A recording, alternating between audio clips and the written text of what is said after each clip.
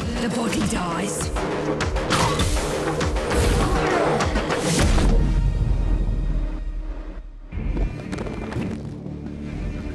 The war against the heretic never ends. It only changes form. No world, no bestie, and maybe no faith is impregnable.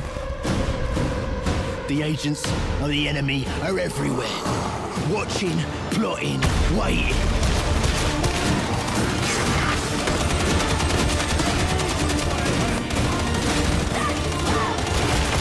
Only thing to be done with heresy is to root it out.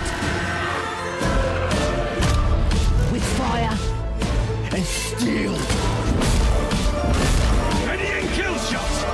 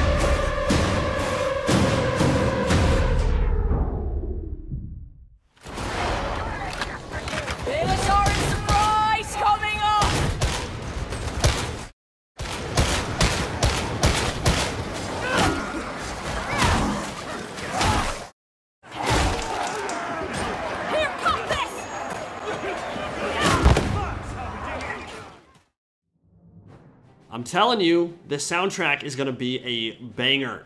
Welcome back, my friends, to Darktide in the 42nd Millennium, and today we'll be spotlighting the Veteran, which will likely be far and away the most popular archetype for purging heretics and slicing through hordes of poxwalkers when Darktide goes gold on November 30th. We are also less than a week away from the closed beta, and my first opportunity to post real gameplay, impressions, tutorials, and whatever else you guys want to see. So starting on Friday, the 14th of October, and running through the 16th, there should be a storm of content and our first look at how this game will truly play. Now, before we get into the Veteran details, let's just get the bad news out of the way early. We have confirmation from the devs there will only be one subclass per archetype on launch day, which is to say that the Preacher reveal for Zealot last week and the Sharpshooter reveal for Veteran this week, those are the only subclasses available for those characters on day one, which means only one subclass for Ogryn and only one subclass for Psyker for a total of 4, which means there's no real distinction between them and the class archetypes we already know, which are, of course, Ogryn, Psyker, Zealot, and Veteran. Now, considering the massive delays this title has already undergone, that's pretty disappointing, especially considering Zealot's Preacher class is essentially a one-to-one translation from Vermintide 2, and we've already seen evidence of both Psyker and Ogryn sharing ultimate abilities and core similarities with their fantasy counterparts. Now, we still don't know how skill trees will work, we don't know how much customization there will be on that end, but at least from a talent perspective, I'd be shocked if it's even remotely the equivalent of the 15 subclasses and all those talents we had in Vermintide 2. With in-depth weapon customization and a great arsenal to choose from, of course it could still shake out nicely, and I think that's the big thing here, waiting to see how many weapons are in the game and how well implemented they are before we truly pass judgment. But it's really hard not to feel like this isn't a significant step backwards, going from 15 subclasses to 4. And we're 5-6 years on from Vermintide 2. We shouldn't be going backwards in any capacity. And it really doesn't make that much sense to me either, when we consider the fact that so many core features, animations, and infrastructure are being carried over from an already successful title. It's not like Darktide's being built from scratch here. Now, I don't have a problem with those elements being carried over, right? If it ain't broke, don't fix it. But then I certainly expect the game to deliver on the content front and expand and improve on titles we've had before. And at least on paper, I think it's fair to look at what's on offer here and maybe start getting a little bit worried with only 4 subclasses. All I can say is, I hope there are a lot of unique and interesting weapons to choose from, because if the arsenal and visual unlocks are bare bones too, people will seriously start questioning why Darktide was delayed for so long, and rightly so. And it also calls into question how classes will be handled going forward in terms of free updates or DLC.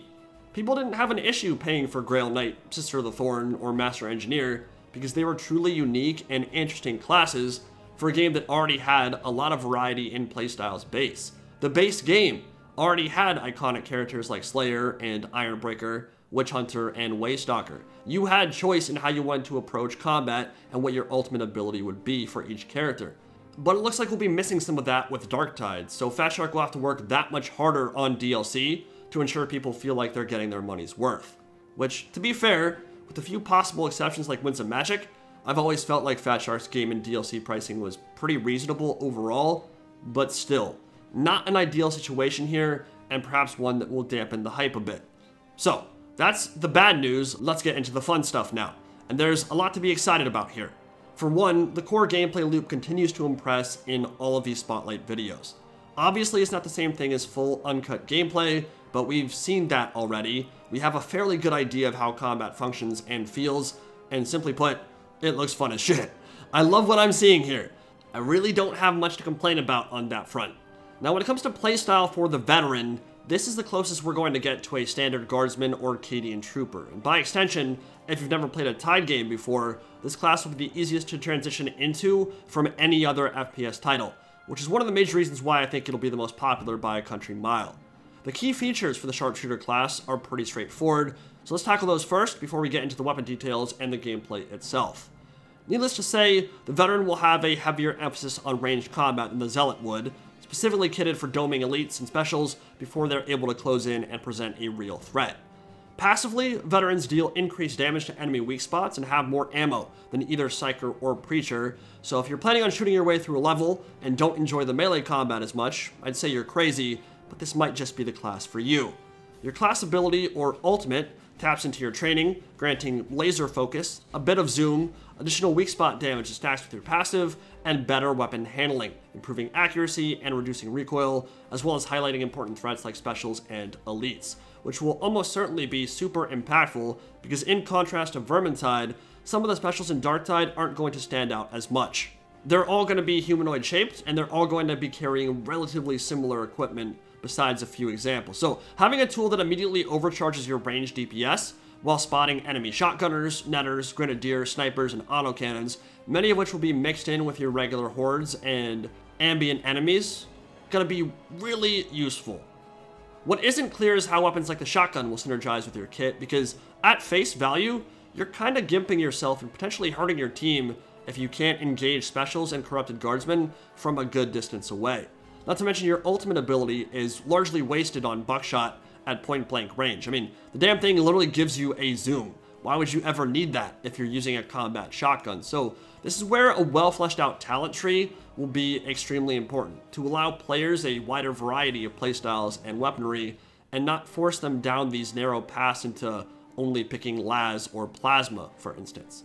If it's not thought out carefully, I can definitely foresee a meta developing where you get flamed for picking short-range weaponry for guardsmen, and that really shouldn't be the case if features are implemented correctly and we have a wide variety of talents to choose from. Now, in terms of the coherency bonus, which are the effects you receive when near allies, there will be a chance of not consuming ammunition upon firing, which will likely be more impactful for single-shot or high-powered weapons, like a grenade launcher or long las, neither of which have been confirmed, let me be clear, but if those things are in the game, those would certainly be much more impactful with that kind of passive than, say, an auto gun.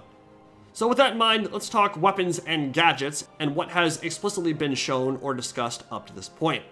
For melee, we have an axe, a falchion or machete designed for parrying, a power sword, a chain sword, and a combat shovel.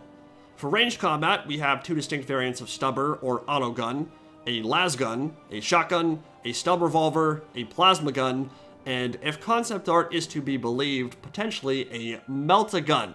Now again, even though the concept art is included in these blogs, and it would be a reasonable assumption the same or similar content would actually be included in the game, I would still take it with a grain of salt, just so you don't end up disappointing yourself.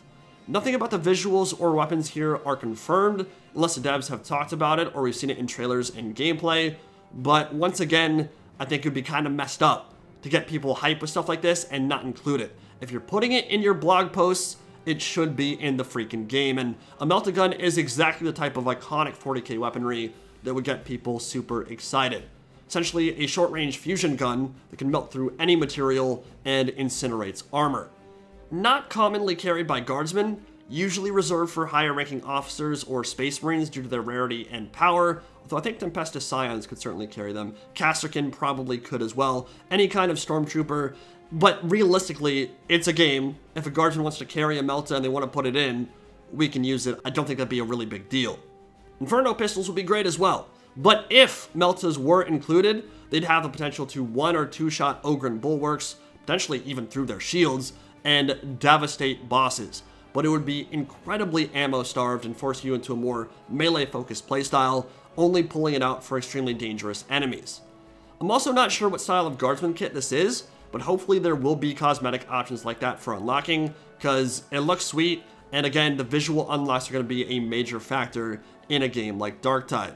It just gives us something to work towards. Now, I do know there's going to be cosmetic DLC, can pretty much guarantee it, but if they hide all that behind paywalls, it's going to feel pretty bad, so I'm hoping for some really cool cosmetics that are just unlocked through the course of the main game. Now, the standard equipment and visuals once you upgrade are very much in line with Cadians and Cadian troopers, and in fact, some of the voice lines even reference this, but as much as Cadia has that quintessential look and feel for the Guard, Kriegsmen, Vestroyan Firstborn, Armageddon Steel Legion, Valhallan Ice Warriors, Catachans, there are all kinds of different setups, weapons, and fighting styles within the Guard, within the Astra Militarum, and while I certainly don't expect all or even most of them to make an appearance, if Fat Shark want to make subclass DLC truly appealing, they'll have to go that extra mile with visuals, weaponry, and hitting those iconic classes hard, and branching out into other Guard regiments for Veteran, particularly those with unique equipment or fighting styles, would be a wise decision. So the standard las gun for Sharpshooter is the M36 Cantrail pattern las rifle, standard variant for Cadian shock troopers, and we've got a sapper shovel, so we can go full Kriegsman Battlefield 1 style and just bludgeon people to death with a sharp-edged digging tool, which is seriously hype.